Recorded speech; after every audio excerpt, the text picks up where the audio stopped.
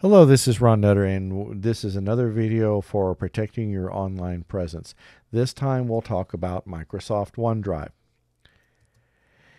Now, when you get started, you'll go to the link you always use and enter the email account associated with your OneDrive.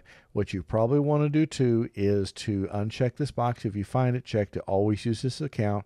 It's a further level of protection for somebody being able to get into your account when they shouldn't be.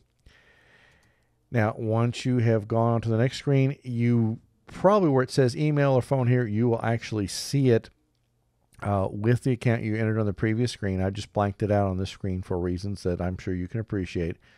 You'll enter your password, and then you'll click sign in.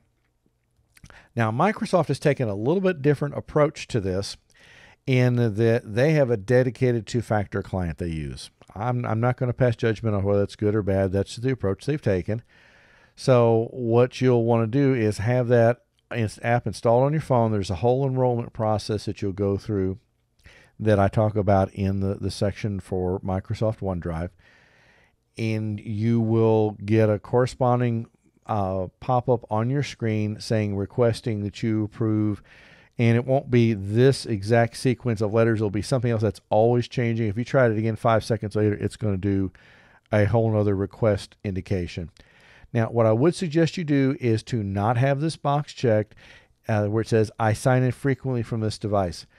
That's great if it's a home computer, but if you're using a work computer or a friend's computer, even if you're using it a lot, it's probably a good idea that you have this unchecked just to further protect somebody from being able to get into your account with what's going to be in the browser cache.